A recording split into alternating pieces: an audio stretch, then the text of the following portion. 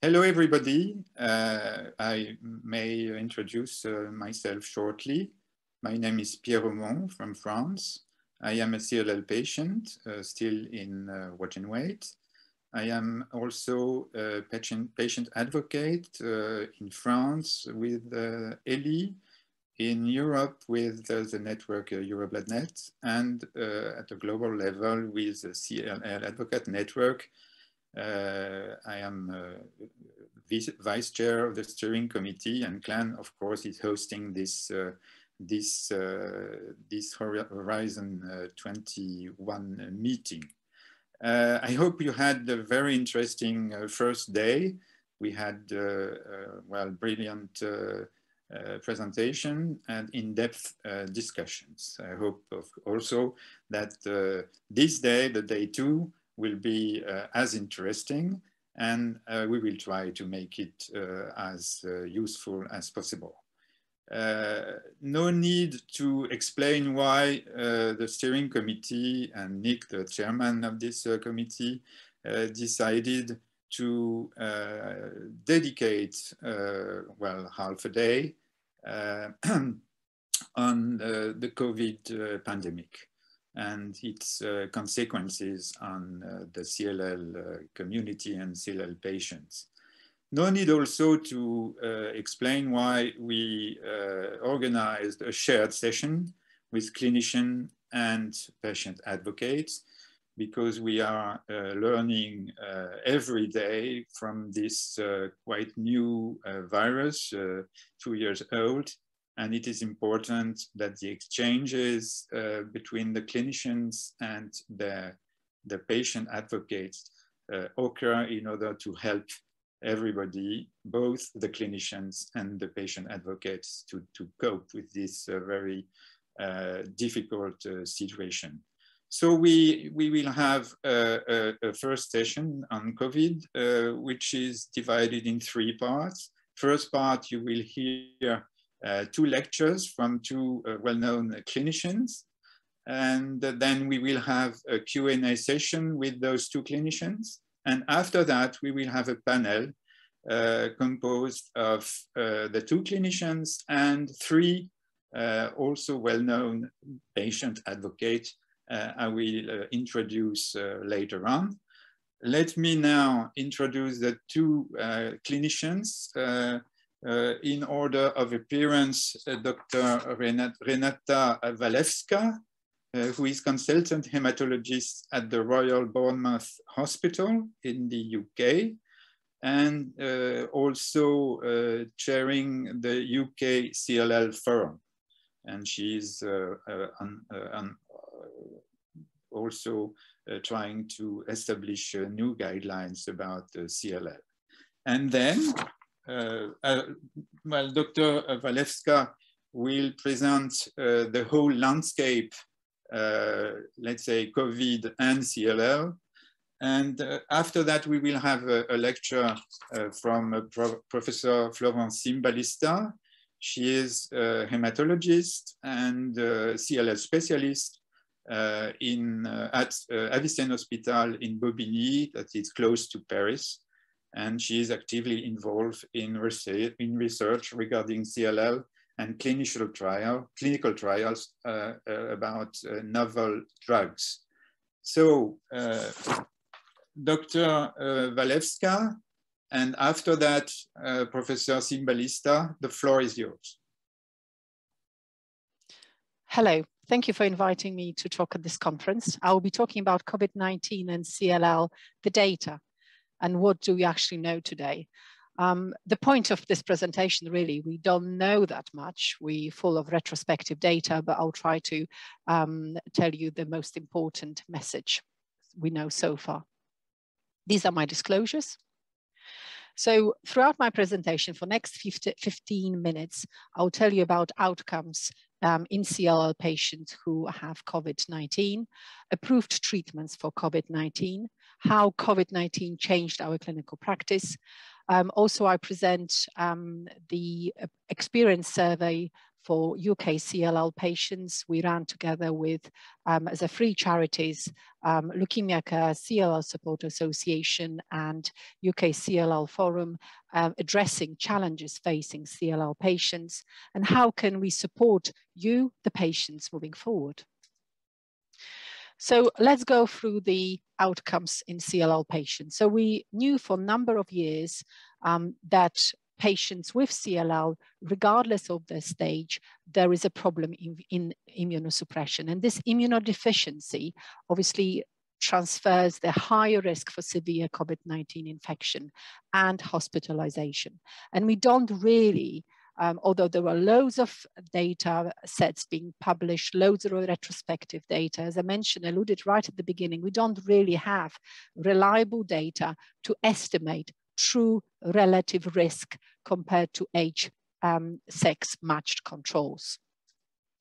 So one of the earlier studies, so this is the Italian group, which quoted over 30% mortality in symptomatic COVID-19 patients. These were patients hospitalized, and that compared to 25.5 mortality with those without CLL, with aged matched. Then we had a multi-center study led by Dr. Tony Mater, where again, they repeated mortality of 33%. And in this study, it didn't really matter whether patients were on treatment or off treatment. So regardless the treatment, the mortality stayed the same.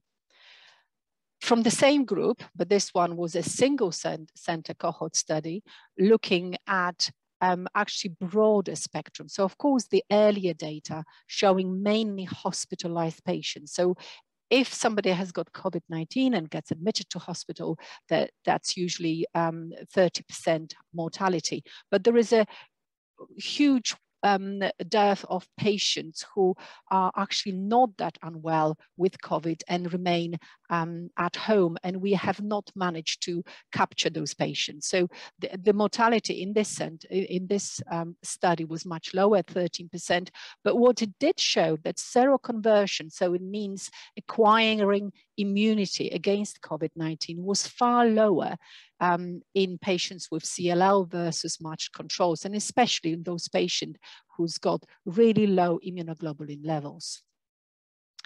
So as I mentioned, there is a large number of retrospective studies kind of showing the same, but this is what I wanted to show you is meta-analysis. So researchers basically put number of studies together and try to get one message from all these studies. So they collected data from well over 3,000 patients from 3 continents.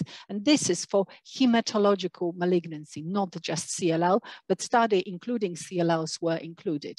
And these are the key messages from that meta-analysis. So first, patients with adult malignancy, they had, as I mentioned earlier, so that's kind of, again, conferring that 30% risk of death, but these are usually hospitalized patients. In comparison with children, there is only 4% of death. And probably that's why COVID-19 has got such a high morbidity in a higher patient. So because the children obviously pushing that age difference.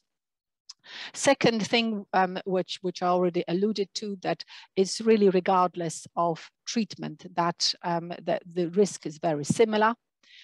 We already know that patients from non-white population have got higher mortality.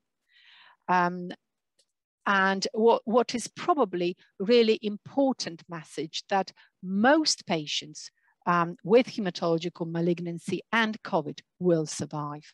So what do we know the outcomes of approved treatment? So really, bottom line is we do not have proper treatment for COVID-19. We know about dexamethasone, of course, from RECOVER trial, but in CLL, there is no data whether it actually improves treatment for those patients, specifically with CLL. And obviously now there is Ronapreve approved, which is a mixture of monoclonal antibody for those patients who's got S-spike protein, but this is only currently available for patients who are hospitalized and reduces 28-day mortality by 1/5. And what is important to add that obviously age and general fitness also impacts COVID-19 related mortality. I'm not covering vaccinations. That will be covered by my next, the speaker who follows me, Professor Florence Cymbalista. So how the treatment for CLL have been affected during pandemic. So as a UK CLL Forum, we are charity for clinicians to advise clinicians and other healthcare providers. We've been issuing, and you can see, or you can check on our forum website, the most updated practical guide of managing CLL. And the main message is, 1, to delay any treatment. 2, if you do need to treat, use the treatment which is easy to administer and easy to administer outside the hospital, so to avoid attendances and admissions to hospitals. At all costs, avoid chemoimmunotherapy, because the most important thing, you want to choose the medication, or your doctor needs to choose the medication which does not affect your immunity. And I will be repeating that again, and primary way to manage the patients who do need treatment is to prevent any infections, so to prevent any admissions to hospital. And how the hospital work has changed. So this is a publications from Getting It Right First Time. So this is collaboration from NHS and other colleges trying to streamline how is the best caring for COVID-19 cases. And of course, at the moment, we're seeing a huge increase, especially in UK, number of COVID cases. So the first thing in the hospital for us is infection prevention and control of this infection. So test for COVID all the time. So we've got regular staff has got regular PCR testing and isolation and exclusion, and working from home when somebody needs to isolate is a common occurrence. Also, if the patients, so when all those patients who entering hospitals are isolated in a specific ward. So previously, if we had a flu patient, we would have isolated them within cubicles, within separate rooms. Now within COVID, we actually have got separate wards when we isolate patients. So there's specifically designed area within hospital, you just don't get them in. So the key thing is, if you keep testing, that testing needs to obviously be timely. We've got communications really stepped up, and we've got especially emergency cards for COVID-19, so we can act very quickly. So things truly have changed, and it's all about, as I said, testing, prevention, and isolating, so cohorting those patients in a safe area of hospitals. So moving on to the last part of my talk, it's about, I just want to present the survey. So looking how patients experience throughout the pandemic. Obviously, with the pandemic hasn't finished, pandemic carries on. So it's very important snapshot of what we had done. So of course, I'm presenting this from the UK perspective. So the first cases of COVID-19 in UK were in early March, and then from March 2020, we had 3 lockdowns. And during those lockdowns, patients were told to isolate, to shield. Initially, we didn't know what shielding really meant. So basically lock yourself at home and don't get out, which obviously meant that the treatment and clinical input have been interrupted. So there was a huge anxiety. Obviously the patient support charities were very concerned about patients' well-being, and of course the healthcare was stretched. We clinicians were truly overwhelmed with work, so this was trying to pull all the resources together and help inform patients and reassure them. So we ran altogether 6 surveys. So first 3 surveys were about impact and coping from the start, especially during lockdown. The 4th surveys were changing attitude during lockdown, especially during second lockdown. The 5th survey was about unlocking and vaccination. And the 6th one was a clinician survey looking at the admitting patients. So let's look at the data. So the spread, you can see the graph below shows the age representation. So essentially it is representative of CLL population, but you may notice that the vast majority, obviously this is dedicated patients who wanted to help us and help themselves. Vast majority were shielding, so the isolating, and was male-female ratio was 1:1, and 95% of those patients were white. Although the CLL is a usually retired population, but we still saw over 30% of patients were still working. And obviously comorbidities play a very important role, and this is breakdown of these comorbidities. So the mental well-being, well, the vast majority of patients coped really well. As you can see, about approximately 19% of these patients struggled, and some of them came out of lockdown shielding because they struggled with the mental well-being. What about CLL treatment? So as you can see, 22.7% were due to start the treatment.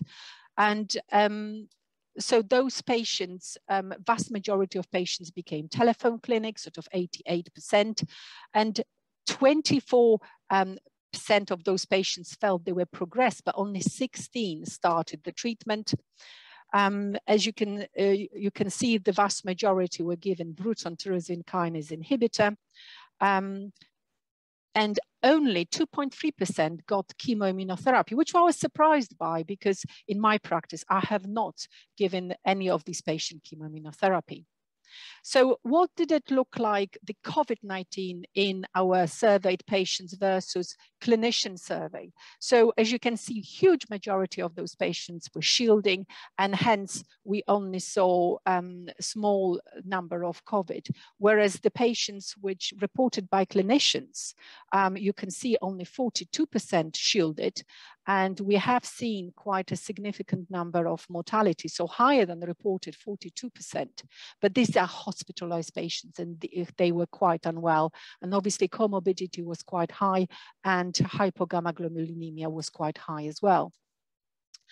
And the 5th survey, last survey, was about vaccination, and you can see it was overwhelming take on vaccinations. Only a handful of patients had reservations. But despite vaccination, as you can see, 48% decided to shield still.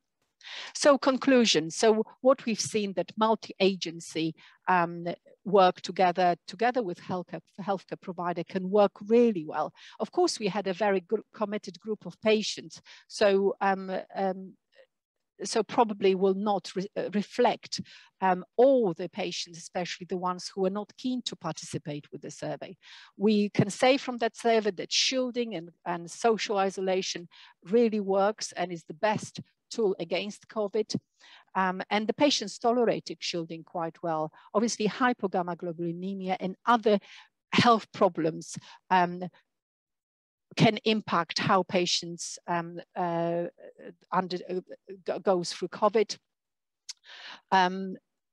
The other important thing that obviously those questions were timely, and we changed the questions as the time went along. So unfortunately, because of that, because we wanted to get a snapshot and actually act on it, we can't have a meaningful statistical analysis. But I think what it shows that together, charities and clinicians, we can work really well.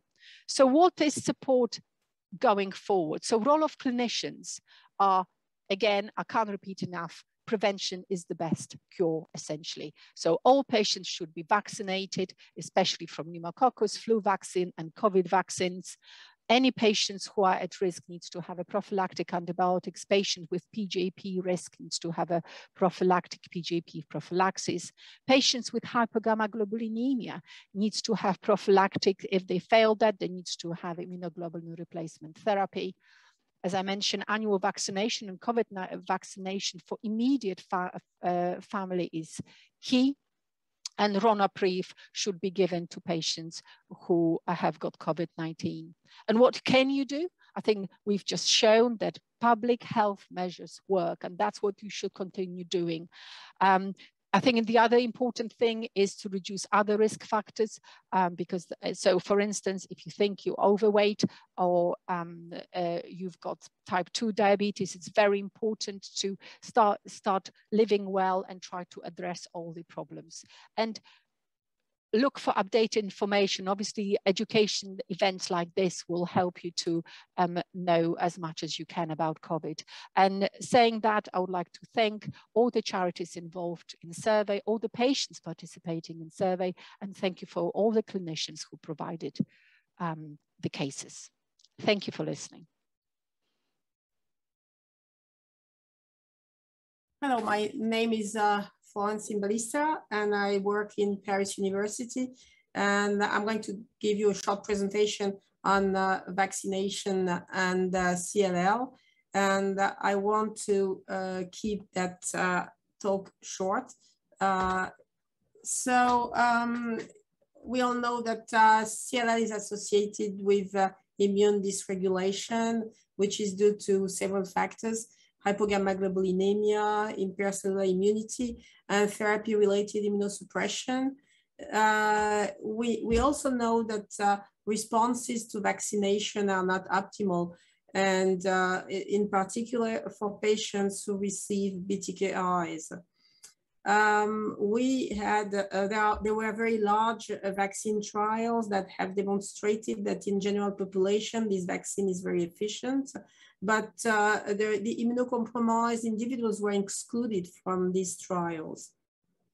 So the aim of the study that we conducted was to evaluate the antibody response in CLL patients after 1, 2, and 3 doses of vaccine. And I must say that we had a tremendous help from the French Patient Association, because almost half of the CLL patients who are included in that study gave their results by themselves. So we were able to get results from 530 patients. And you see here that the majority of patients received the Pfizer vaccine. The median age was the one that we see in CLL. There were more males than females. And 40% of the patients had never received any treatment. They were treatment naive. And 60% of the patients had either received previous treatment or were on therapy. The results, we were able to get the results after 1 dose by having a serology the day of the second dose, meaning 4 weeks after receiving the first dose. And you see here that only 27% of the patients had antibodies after the first dose, which is much, much lower than the general population. And it was about the same for the treatment naive and the patients who were not on therapy anymore, but who had received prior treatment. But it was even lower for patients who were on therapy at the time of vaccination. When we look at the response after 2 doses, the global results are 52%. For the patients who were treatment naive, they had the highest response rate at 72%, but that is to be compared to about 95% in the general population. And it was a bit lower in the previously treated patients who were not on therapy and who had received mostly chemoimmunotherapy. It was about 60%, but for the patients who were on therapy, it was much lower. And there was a difference according to the therapy that the patients were receiving. As you see here, for the patients who received BTK inhibitor, they had a very low rate of response, but the patients who were receiving venetoclax alone had almost the same response as the patients who were previously treated. The worst was the patients who received anti-CD20 antibody, or the patient who had the combination of venetoclax and BTK inhibitor. So we tried to see if there, by multivariate analysis, what were the risk factors for the absence of response. And as expected, well, the response was less in patients that were over 65 years old, the patients who were on therapy, and the patients who had a low gamma globulin level. Interestingly, the patients who had COVID before getting a first dose of vaccine all responded to vaccine after one dose, and they all seroconverted with much higher titers antibodies than the patients who receive 2 doses of vaccines, meaning that there is a capacity in the CLL patient of responding, but the vaccine by themselves don't trigger the response the same way. Well, we were able to conduct this study quite quickly, and considering our results, the French Ministry of Health allowed early access to a 3rd dose of vaccine to patients who were seronegative after 2 doses. And so the results here consider only seronegative patients after 2 doses who were proposed the 3rd dose. And as you see here, well, among these seronegative patients, 35% were able to mount a response after a 3rd dose. And interestingly, there are obviously 2 categories of patients. The one who had a very low response after, but not completely negative.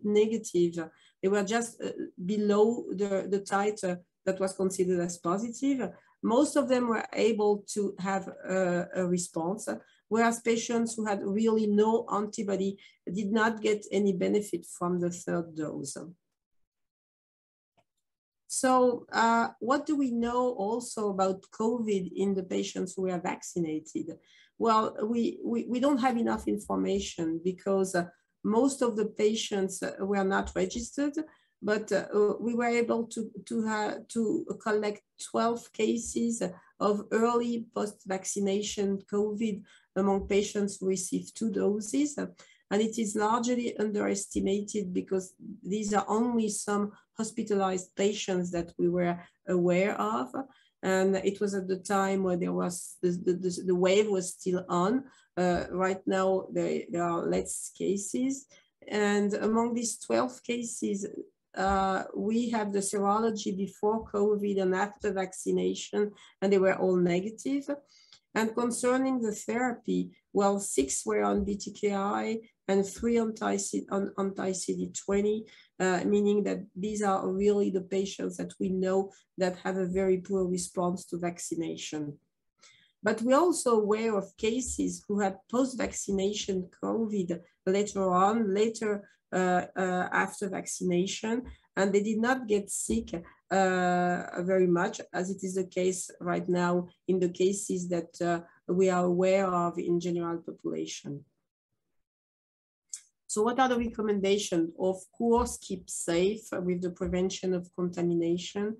I think it's very important now, which is good, the serology in France is reimbursed, because it's important to have a post-vaccine serology for immunocompromised patients, because after those 2 or after those 3, for the patients to be aware if they are negative, because they have to protect themselves more, and they also will be eligible for anti-SARS-CoV-2 antibody prophylaxis. As doctors, we have also decided to adapt therapy and try to vaccinate all our patients before initiation of therapy, and if possible, during the pandemics, avoid anti-CD20 antibodies.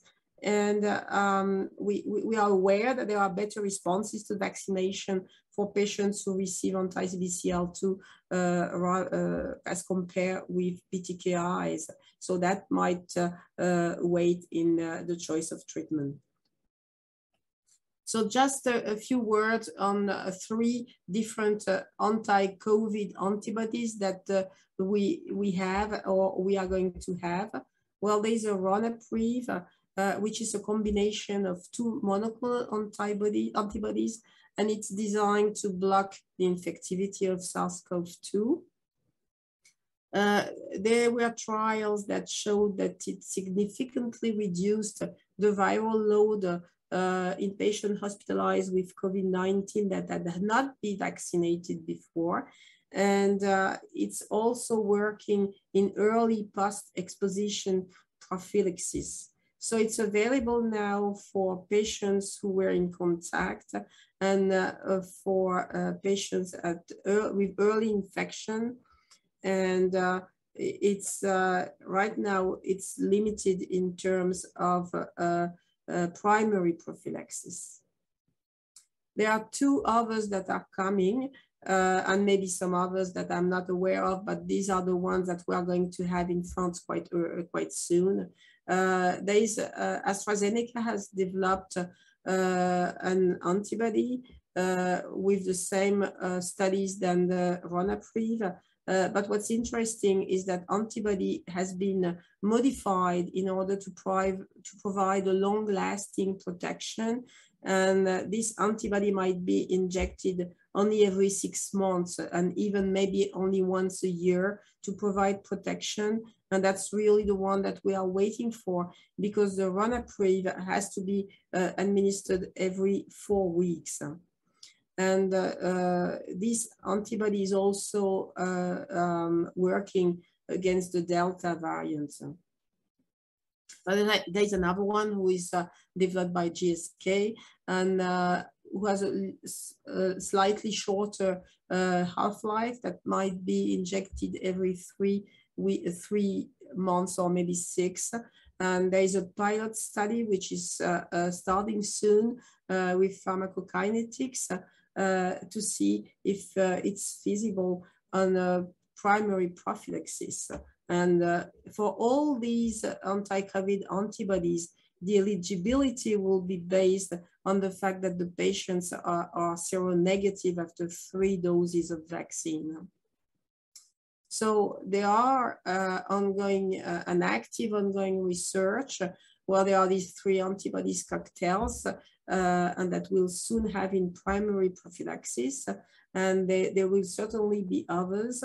There are several groups that are exploring the T-cell immunity, the memory T-cells and the memory B-cells also, that may allow to mount a response in seronegative patients. There is a very recent report saying that there is the possibility of mounting a response even if you are seronegative. And we are trying to collect as much cases of COVID post-vaccination to understand what's happening. So I'll be happy to answer all your questions.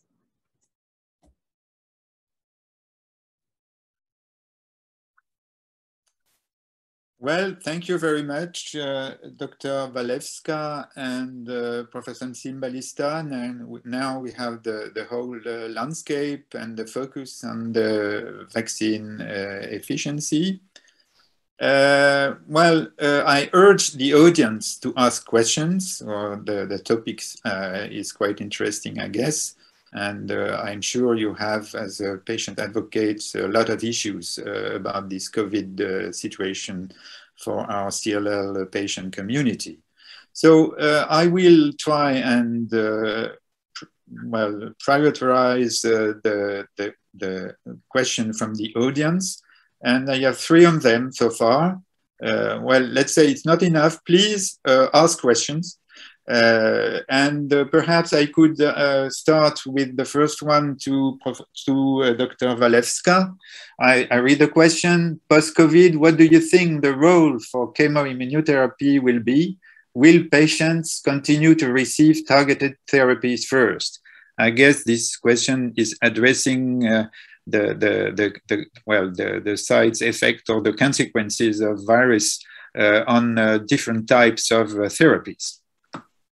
Thank you, Pierre. And thank you, organizers, for inviting me to this exciting session.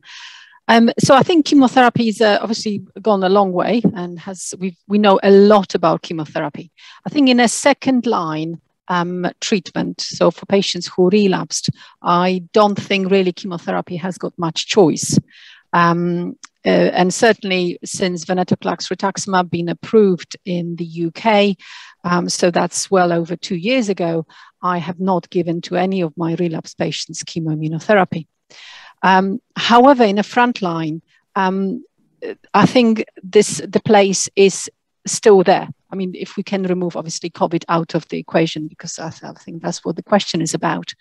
So if we've got a patient who is very young with very good prognostic factors for CLL, I think chemoimmunotherapy in this extremely well-selected group, it might be still an option, because we know from MD Anderson data that basically FCR can cure some of those patients, so they can be in remission for sort of 20, 30 years. We don't see that, we don't have enough data for targeted therapy. We don't know whether venetoclax combination will reproduce. We simply don't have enough follow-up. So we can't just assume that a combination of targeted therapy will reproduce the same with what chemotherapy achieved in a certain group of patients.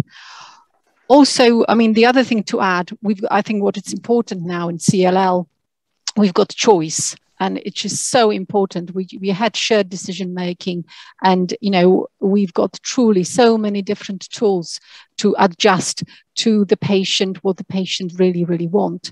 And I think the chemoimmunotherapy will be part of that choice for very, very selected patients. So I wouldn't completely scrap chemoimmunotherapy just yet. I mean, if you ask me that question again, maybe in 12 months, 2 years' time, I have something different. But I would say it's still a pretty good option. But it's obviously the group of 4 patients, it's getting quite reduced by now. So we have the appointment, Doctor. The second question, which is, to my point of view, a very difficult one, I will address to Professor Cymbalista. I read the question. Since we are an international organization, we should conduct surveys outside of Europe and the USA. It would be nice to compare the vaccinations to not all countries got the Pfizer vaccine. I mean, we see, I think the question is coming from extreme East, and I understand fully what they can feel, because they don't have the same choice as we have. Professor Cymbalista, I know you are involved in international clinician communities such as IWCLL. What do you think about that? Could surveys as the one you made in France could be proceeded in other countries, and especially in countries where the ARN messenger vaccine are not available? Okay, well, first, thanks for the invitation, and I want to say that I am completely in agreement with what my colleague said before about the treatment.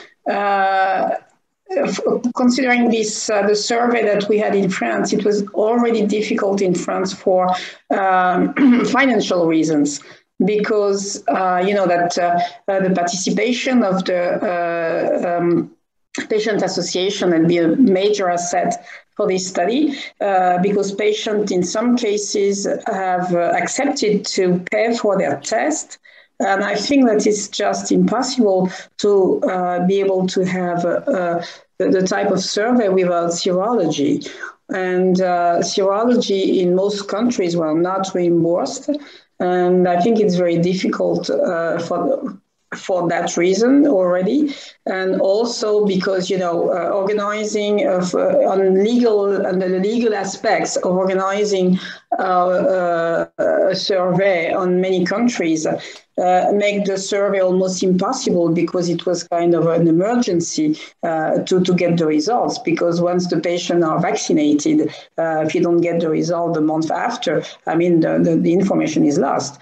So I think that I'm always very keen on trying to have international data, but for this case, I think it's extremely difficult.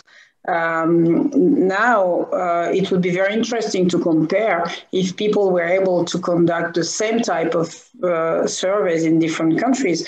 That would be very interesting to compare the results. Okay, thank you very much. Well, there is a similar question, perhaps. Can you see a role for antigen testing for COVID in CLL patient? I think you already answered this question in your lecture. But, well, it depends if the question is really antigen or antibody. Well, the question is antigen, but I guess it is antibody. Well, I think that antibody testing, I mean, serology is a major point for the follow-up of the patients, because you really need to know if they responded or not to the vaccination. And without the serology, you have no idea, because we have, through our survey, we have seen patients who were stage A CLL, very stable stage A CLL, who had absolutely no antibody response to 2 or 3 doses. And we have seen patients who had been previously treated, who were, for example, even on venetoclax, and who had a good response. So, I mean, it's not the type of treatment in CLL that allows to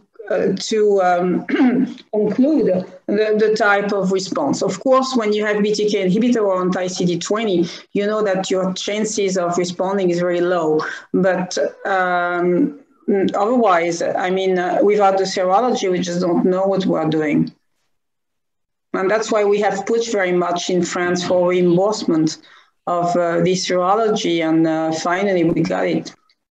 Okay, may I emphasize that it was a joint effort, a joint lobbying from the clinicians and the patient association in France to make it possible to get this reimbursement of the antibody testing. So, I mean, it's a huge advantage that we have. Well, a question to Dr. Walewska, probably. What if a patient is on clinical trial with venetoclax and CD20, binutuzumab? Is CD20 cancelled, or can the patient refuse to take CD20? I guess it has with something to do with COVID for sure. Yes.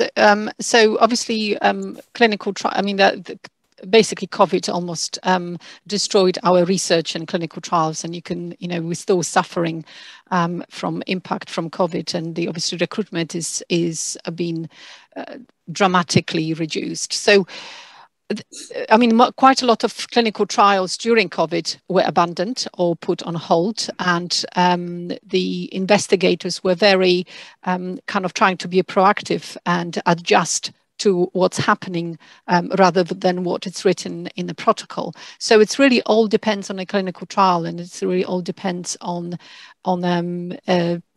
principal and chief investigators who are running those trials. I mean, obviously, this will affect that, because if we're talking quite a lot of patients, removing obinutuzumab from venetoclax, it would be quite a big impact on an outcome, and trying to do stats on that, it's very tricky. But yeah, I mean, it raises the problem from the data we've seen by Professor Cymbalista, the CD20 basically obliterates the vaccine response. Mm-hmm. So it is very, very difficult decision, especially, I mean, with at least as for the patient, we know that venetoclax monotherapy has got a place. So I wouldn't worry too much about the effect on the actual CLL.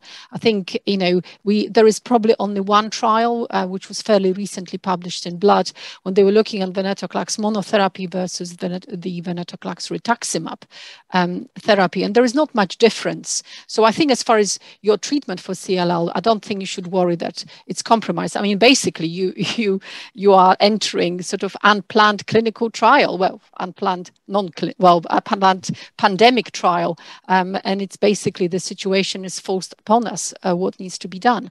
So I think as per CLL, don't worry about it. I think venetoclax will give you decent remission. For clinical trial, that's a disaster. because suddenly the power of study, however many patients we need to enter, you as a case likely to be excluded. Okay. Very, very worrying, this situation with clinical trials, of course, but I hope we get rid for this pandemic, but I'm not sure it will come so soon. Another question in Facebook. So, I mean, we know all that Facebook can bring some silly informations, but in Facebook groups read that some patients on watch and wait without any therapy after vaccination against COVID have had to start therapy against CLL. So perhaps a question for Florence Cymbalista. Do vaccination induce early treatment for CLL patients, really? No, I mean, vaccination has to be done before starting a treatment. That's the important point. I mean, what we have done in France and in other countries is when you need to treat a patient with CLL, it's very rarely an emergency. So what we do is that we postpone the treatment until the vaccination is effective, if it's going to be effective. And and we start the treatment once the patient is vaccinated. But it never happened that vaccination would accelerate CLL, if that was the question.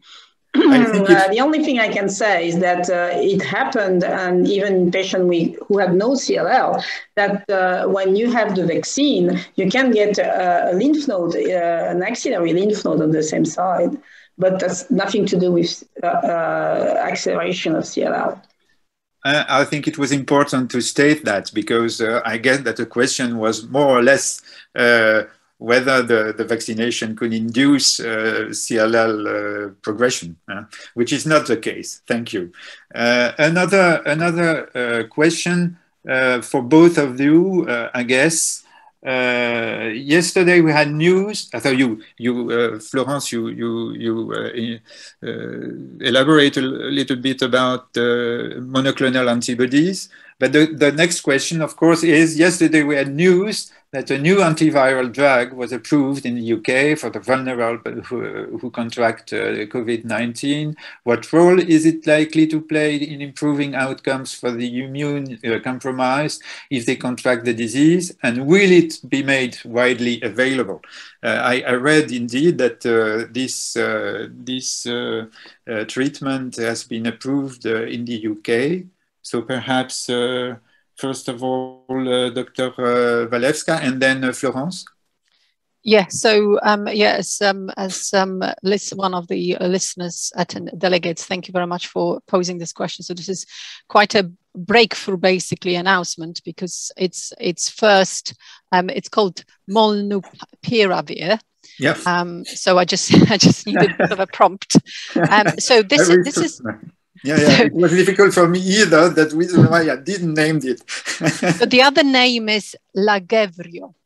So this is a drug which, so it's like with pandemic, things change day by day. So this is this is preliminary data from phase 3 studies, which, surprise, surprise, has not been even published yet. When it gets published, it gets through very strict peer review. So bear that in mind. So all that fantastic news might not be so fantastic in next 5 days, because they might, peers, when they go through, with a tooth comb through the data, they might find few problems with that study. But anyway, so far the press release of that study, it's quite impressive. And that's why MHRA, so this is the UK Medicinal Agency, has approved use of this oral medication. So this is so it affects how virus replicates. So it's a first proper treatment, oral treatment for COVID-19. So this was for a mild to moderate COVID-19 infections. And it's been authorized in the UK for people over than 60 with diabetes, with heart disease and obesity. So yes, I would imagine it would be widely available.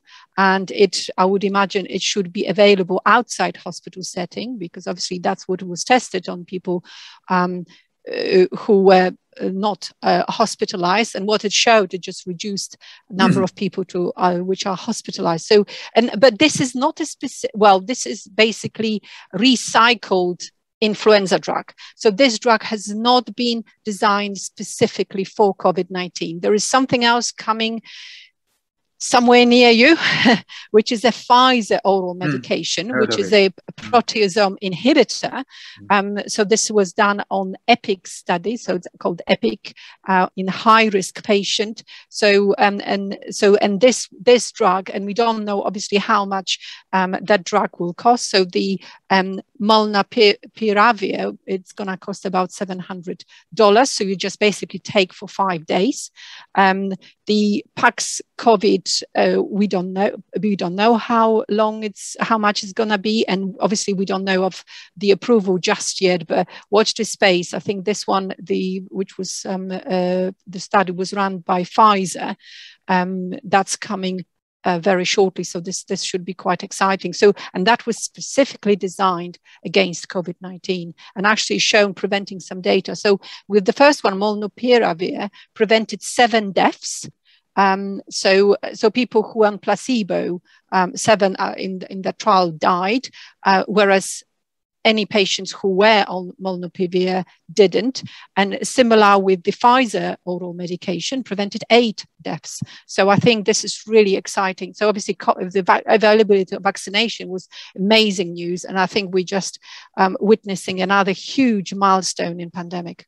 Okay, thank you very much. I guess we have to switch to the panel discussion. Nevertheless, 2 words about that, Florence, your opinion?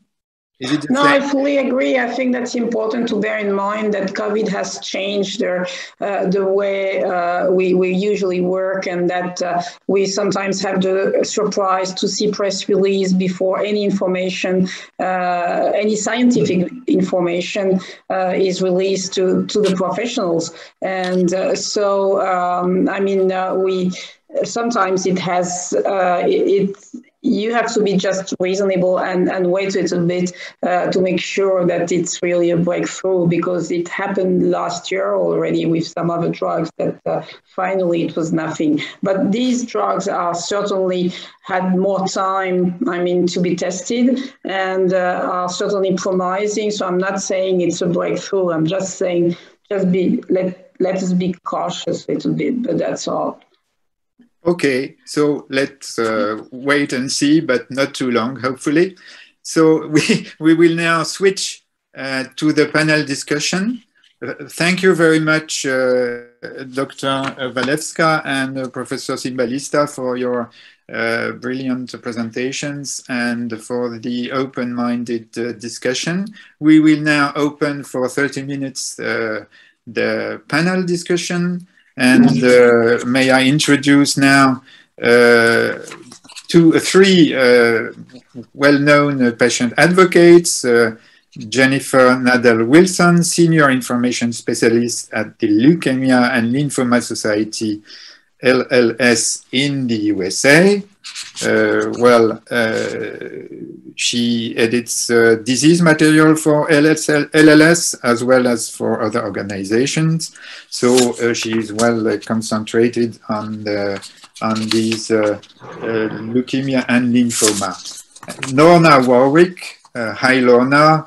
Lorna Warwick is the CEO of Lymphoma Coalition, the global umbrella association dealing with all kinds of lymphoma. Well, it's a pleasure to welcome Lorna, because Lorna was chair of the steering committee of CLL, and I had the honor to be her vice chairman. So thank you, Lorna, for joining this discussion. And then Mark Oakland, chair of Treasuries at Chronic Lymphocytic Leukemia Support Association, CLL support in the UK. He ensures the activities and meet the needs of CLL community, and in line, of course, with charity legislation. Thank you all for joining this discussion. The goal is to exchange between the the patient advocates and the clinician about the situation, which is, as you know, evolving extremely rapidly with new information coming along. And also a strong evolution of the situation, unfortunately not in the right direction at the moment, because we see in many countries increase of contaminations. And I will start, if he agrees with Mark.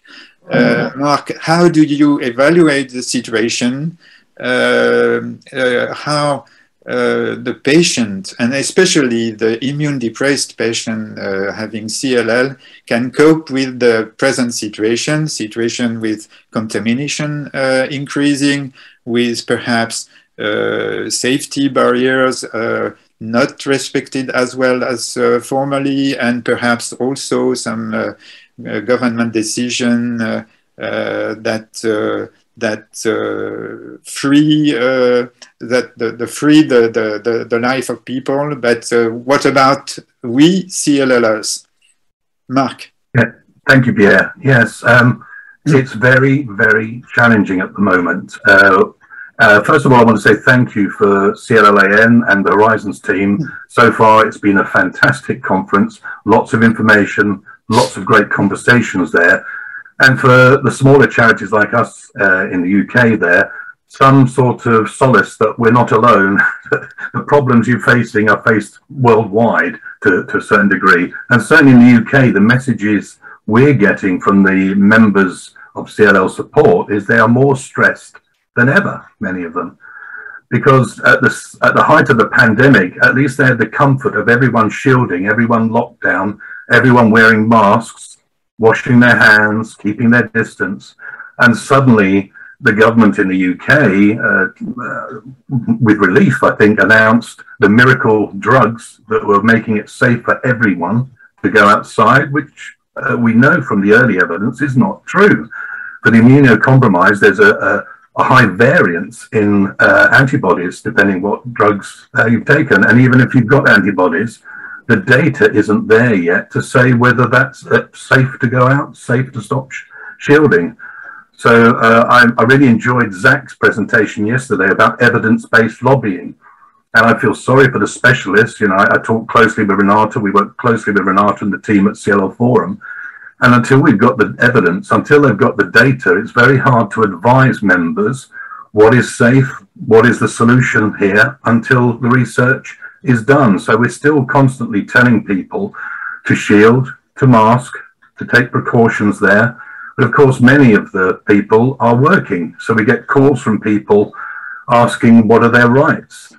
So we can give them some advice in the UK under employment rights. Cancer is disability recognised there. So they've got rights to talk to their HR, their bosses, and see what can be done about flexi working, home working, shielding.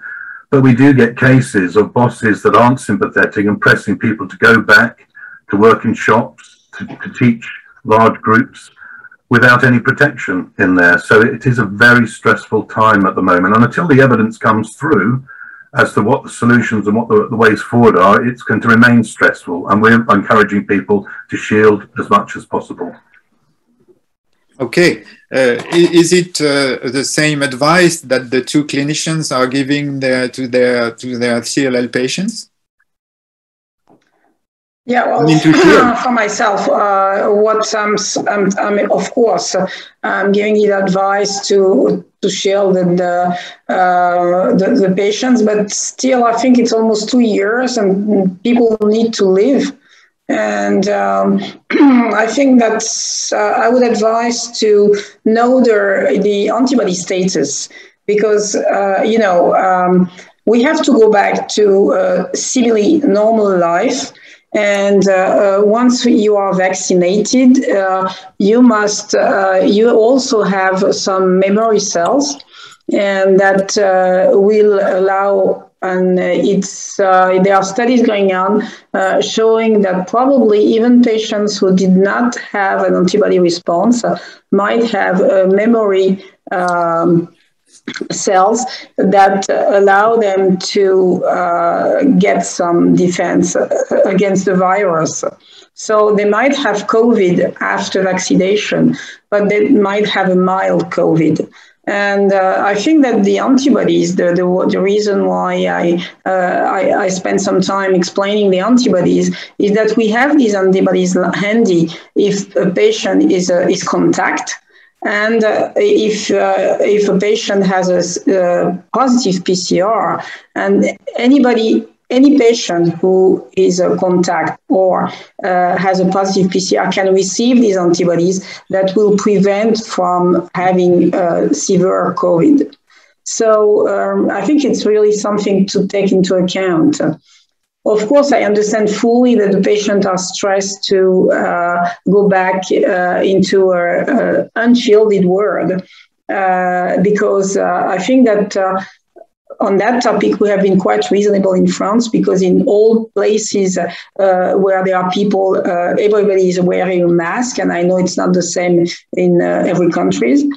So it's very difficult to answer for everybody. Dr. Walewska, is it the same situation in the UK? Well, what is the advice? We see Mark stressing, dealing with stressed patients. That is absolutely understandable. What is your advice as a clinician? I mean, yeah. So I mean, obviously, we exhausted by pandemic by now. It's 2 years. How long can it go? But it's unfortunately it's part of our life, and I don't think it's not gonna go anytime soon. And I think we stuck with it. Probably in some form of coronavirus for probably years to come, because the way we are connected as people globally. So it was just a disaster waiting to happen. And obviously MERS, because MERS happened so far in the country, far, far away, it kind of, well, in Europe, we're happy, we're fine.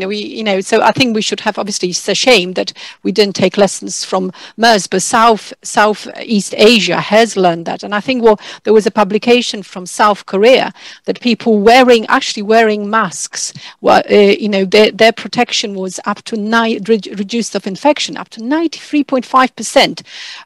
Social distancing was 64%. If you combine that both, it's 98% reduction. And I've got to say, I'm so frustrated, our ward here in hospital getting fuller and fuller with the COVID cases. Why our government will not endorse, it's so simple. Just get everyone, put those masks on. It's just made, I get it. They trying to, entice voters. Oh, there is no pandemic. We're not going to do lockdown. But, see what's happening. The cases are going down, sooner or later, we probably end up with another lockdown. What do I rather have? A lockdown or wearing mask all the time? Well, you choose.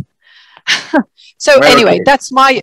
that's my sort of bugbear a little bit. But so I got patients constantly, and I've got to say, it really goes back to the fantastic sessions we had last night, on shared decision making. And very frequently, and I find it quite difficult because very frequently, not only patients, I'm not saying all, some patients want me as a clinician to tell them, yeah, it's okay to go to watch the football match. Yeah. No, I can't tell you that it's okay. So again, I just say, so how much do you miss that football? So I go to, how avid football fan that person is. So I said, okay, so you're sitting in a football match. People are screaming and shouting around you. There are 2-3 people behind you, less than 2 meters apart, and screaming and shouting. Do you know the vaccination status? Do they have it tattooed on a forehead? No. Oh, I'm going to wear a mask. Yes, but they don't. Oh, I'll have a shield. Yes, but there are holes in there. You're going to breathe that air in. Okay, well, are you desperate to go for that match? Is it, be aware that you might get that COVID. Yes, as I mentioned in my presentation, not everyone with hematological malignancy end up in hospital, because we know those severe cases who do end up in hospital. So that means that it's a severe COVID case. It's over 30% mortality. You know, that it's a third. It's a lot. Okay. You know, so I think, you know, I think it just kind of, you need to, you know, I end up breaking down. And the other frustrating thing I've got, there is the Department of Occupational Health. Those patients to go occupational health, and occupational health wants me to write in piece of paper on the letter that, yeah, okay, this patient is safe to go to work. It's their job, not mine. And this is another frustration. So, you know, we're talking about shared decision making, and what we're doing, exact opposite, clinician making, because, well, let's make this clinician. So I'm being back very probably annoying for that very person, because I'm being back very vague. Could you please consider beliefs, motivations, risks of this patient, also risks of the work, and apply to the patient, because ultimately that's what they should do. Yes, I can only tell you, yes, this patient is at risk of getting COVID. So, but on the other hand, we all are. I mean, none of us are safe. Yeah, I mean, lucky I escaped and managed not to have a COVID yet, but, you know, I'm just waiting to hit me, you know, and I don't think every one of us will get through COVID. It's just the question is when and how bad it's going to be. Yes. Okay, thank you very much. Jennifer, what about the American situation? So America now is opened up. So now we're letting many people in from all over the world again. We have, I believe it's 58% of the United States is fully vaccinated, and they recently just approved the 5 to 12-year-olds getting vaccinated. So hopefully that will help a bit. But there's tremendous reluctance of parents for the children to be vaccinated. I think they said 63% aren't going to do it. The actual vaccine,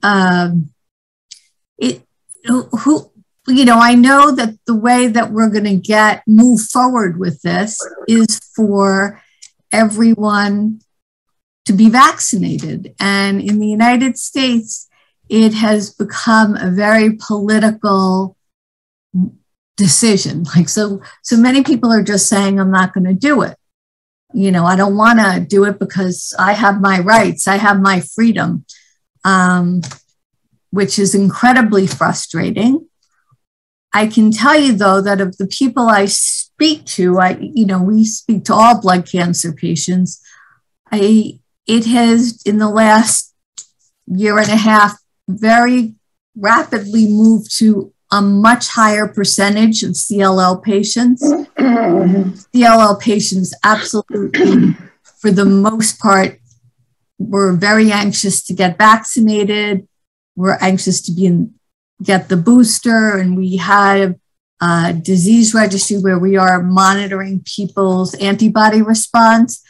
And we've had over 8,000 people join. And I think the majority of them are CLL patients, because we need this information and we need to know who's protected and who isn't. And the thing I would just also say is I feel like in my role of talking to individuals, one of the biggest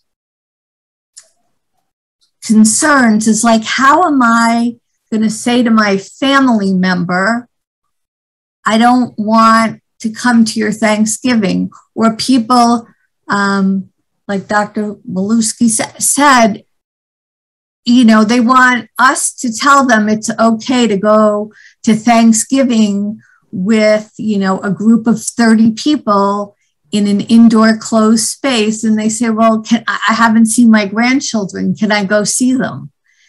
And I can't be in that position. I just can't. And so these are very difficult conversations of trying to help people and educate them, but it's hard. Okay, Lorna, you are in a position where you can observe the the wide world, so to say. What is your advice? What should the patient association and patient advocate do in this very scary situation for the patient for sure, but as well for the clinician, as we saw? So I do think, right, we know COVID is in flux. So if we're looking around the world, there were countries that thought they had it in hand that are now seeing a rapid rise in cases again. And so really, for our patient organizations, you have to address the situation within your country. And so you're looking at what is actually happening and what is the best that we can do for patients in that case. And yes, that is often shielding and masking and recommendation of vaccines. Though I will point out that not everybody in the world currently has access to good quality vaccines.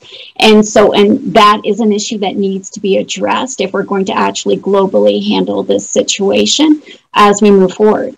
As well, though, cultural issues come into play. So I know Renata was talking about Korea and the masking, but masking in Korea is quite socially acceptable, right? So you see lots of places in Asia that have been masking long before COVID hit. Can I just jump in? It's socially acceptable because of MERS, because of the first coronavirus epidemic. Yes. We need to make it socially acceptable. Yes. And I think what is fantastic that, you know, some sort of designer thinks you can have a matching masks to your outfit. And, you know, all the makeup stuff, think how much money you're going to save. You don't need lipstick anymore. Sorry for interrupting. That's okay. You need it for Zoom calls, though, I find. Anyways, with the masking, though, where it is culturally acceptable, they have not necessarily had the same issues we're seeing in other parts of the world, where people, for some reason, are thinking that this is a violation of their rights, that they have to put this piece of cloth over their face. And that actually comes from a place of privilege, right? So that you've been lucky enough thus far to live in a country where you haven't faced the illness that we've seen in other parts of the world.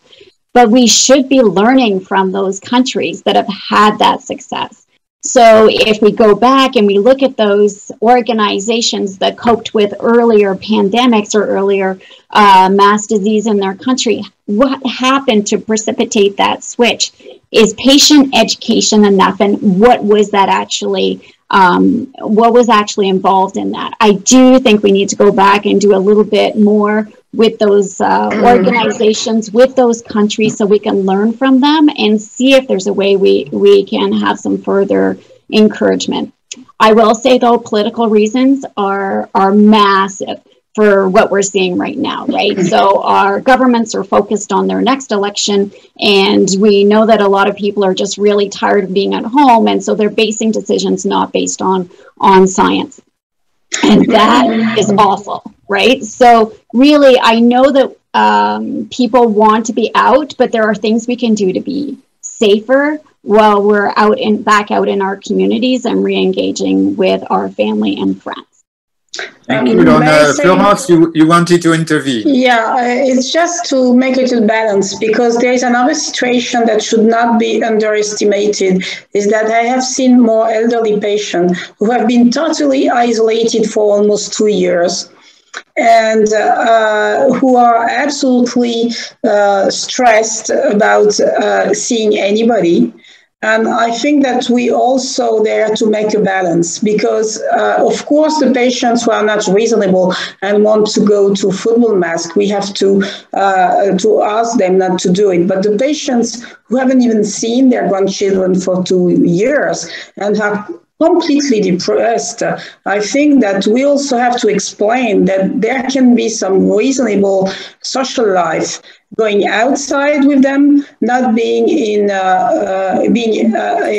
open air, wearing masks, asking for before family reunion to be tested, vaccinated and tested. And I think that we also have, because it's not stopped. I mean, COVID is still there, and there are patients who are completely at loss. Can I just add, I completely agree. And what I'm not suggesting is that, you know, everything has to be locked down again. But I do think there has to be some regulations coming into play. We see cancer patients that are getting confronted because they're wearing a mask when it's not a mask mandate, because they think that, you know, they're sheep following what I don't know what they think they're doing. So they're getting confronted and they're getting negative reactions against them just because they're wearing a mask. But that is the best thing for our patients to do. They shouldn't feel like they're going to be stigmatized when they go into a community because they need to wear a mask and they need to ask questions about vaccination status of other people, or, you know, checking to make sure that it's a safe environment for them to be. And there is another problem, is that some patients, and many patients with or without hematological malignancies, did not go to the hospital for almost a year and a half. And what we see actually in the hospital is patients who should have been treated for a disease for many months, and who didn't go because they were afraid of going to the hospital. So we also have to deal with that. And because all our colleagues in the cardiologists, the pneumologists, and our gastroenterologists, they are just, they see awful things because people have been so close in that, so locked down, that there are some medical problems that have been not been treated. Yes. Lymphoma Coalition for World Lymphoma Awareness Day this year started a campaign called We Can't Wait, which is exactly based on that, encouraging patients, if they have any new symptoms, if symptoms have advanced, that they reconnect with their doctors and make sure they're not missing any of their appointments and getting back into care. I mean, hospital is safe. In most countries, yes. Yes. Yeah. In UK, it's mandatory to wear a mask in hospital, and we all test it as well. So yeah, although hospitals were not very safe at the beginning, but I think with current safe pandemic, probably the safest place to be. So. In my patients, I must say that I have seen much more of patients who were isolated than patients who are not reasonable. I mean, about 90, we had a little bit, I think that 95% of my patients are vaccinated, which doesn't mean that 95% are protected, but at least they are more on the safer side. And I think that the problem of getting them back to a possible life is important. Agree. Okay. We are approaching the end of this session. Unfortunately, highly interesting. Thank you to all. We have two remaining questions. If you can try and answer extremely quickly. A question triggered by Renata's statement of making masks socially acceptable. Is there any patient organization lobbying political decision makers on getting the right policy in place? If there is, then this would be a great case we all could learn from. Second question, do the panel think our governments have let our patient community down? Well, let's say my feeling is that we have a lot of improvement with vaccine, with monoclonal antibodies, with the treatment perhaps coming soon. I mean, for the healthy countries. For the other countries, it's another issue that we have to deal with for sure. But I have the feeling that the governments, at least some governments, are not putting the right effort on convincing people to continue having these safety precautions, such a mask, etc. So, I mean, it's unfortunately too late. We have to go to an end of this session. It's a pity because we have a lot of other issues that could have been dealt with. Thank you very much to the two clinicians. Thank you very much for the three patients advocates. We learned a lot. We have now the whole landscape about COVID and CLL. We know how efficient the vaccine could be. We have some perspective of treatment of any kind. And we see that we, as a patient organization, have a lot to do in order to advise our patients. And we see that there is always a balance between risks and quality of life, so to say.